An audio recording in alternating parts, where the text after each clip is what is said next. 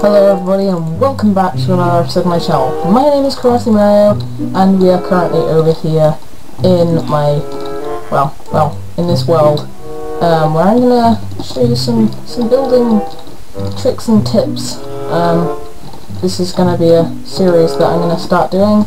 You may have noticed that last week I uploaded a video, a building tutorial about the gaming PC setup, so make sure you go over and check that out. I'll put a link to it right up in that corner there.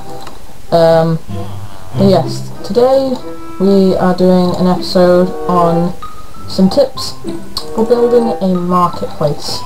So here we have our marketplace.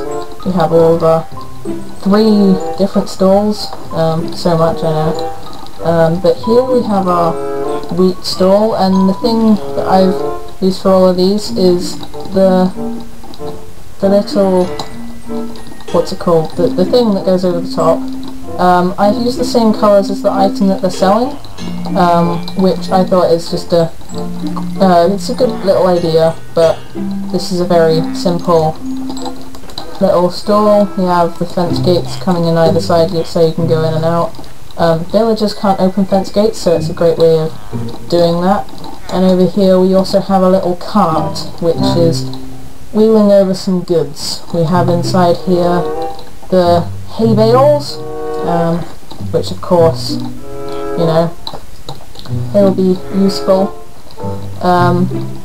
But also it's good. We have this nice little track that it's been leaving as it's been pushed along, and also we have these rails on top, which obviously it represents the little, you know, the bits of wire holding it down or whatever. So yeah, that's the little wagon there. You can take a bit of idea from that. I also tilted one of the hay bales sideways just to give it a little bit more of a not a very, what's the word, intentional, that's the word, make it look more natural than like it's been built. We also have this melon stall. It's the same idea with the colours here, the villager.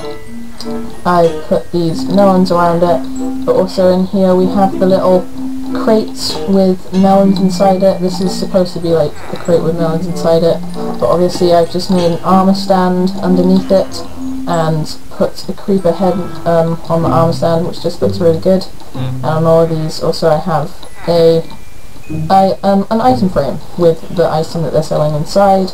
Obviously you could do some fancy command block stuff to set the villager trade so that they just give you the right stuff, but I couldn't be bothered to do that. And finally over here we have the bookshop, and here we've used these bookshelves. Now that was a very quick episode. This is just, you know, 3-4 minute long videos, and this little series just some tips to use for your builds. So yeah, thank you everybody very much for watching this short video. I hope you can take a few ideas from it if you're building a market stall in Minecraft.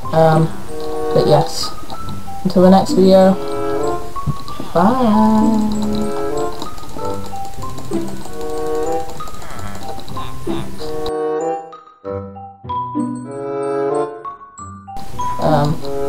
Yeah, thank you very much.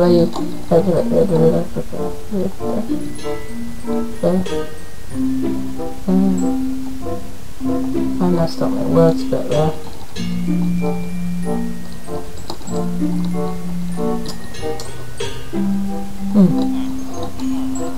Okay, I guess I'll do that.